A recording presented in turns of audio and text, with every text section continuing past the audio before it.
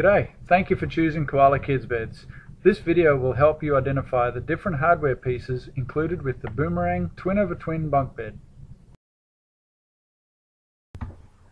In our instruction manual, you'll find a list of all the hardware required for assembly. When you open your hardware bag located inside the box with the red ribbon, we recommend you separate the hardware into different piles for easy identification during assembly. Part A consists of 16 4-inch long hex bolts with a fine thread. Part B are 22 4-inch long hex bolts with a coarser thread. Part C consists of 22 shorter 2-inch long hex bolts with a coarse thread as well. Part D are 16 half-moon nuts. Part E consists of 30 1.5-inch Phillips head screws. Part F are 34 2-inch medium-sized dowels. Part G are 4 large 3.25-inch dowels.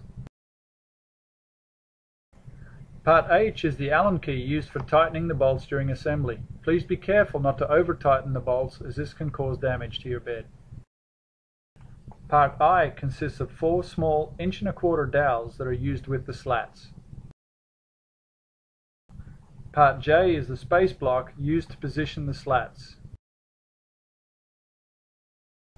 Part K are 6 of the larger plastic caps used to plug the unused screw or dowel holes. Part L are the 4 smaller caps also used to plug the unused holes. Thanks again for choosing Koala Kids Beds. If you have any questions about the hardware or assembly for this bed, please email us at info@koalakidsbeds.com or call us direct at 940-329-9005 or just go to our website www.koalakidsbeds.com. G'day, thank you for choosing Koala Kids Beds.